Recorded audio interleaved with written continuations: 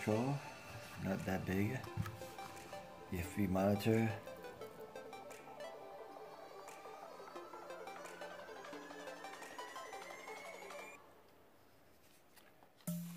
The battery compartment at the top.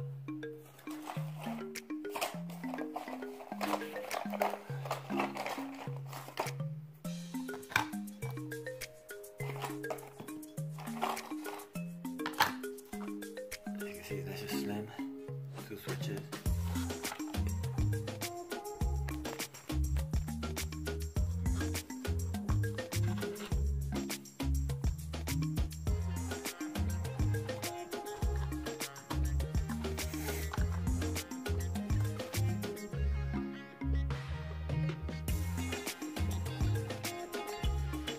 Start wiring it soon. I'm just going to print out the back, make sure it's okay, then I'll probably start wiring it this week.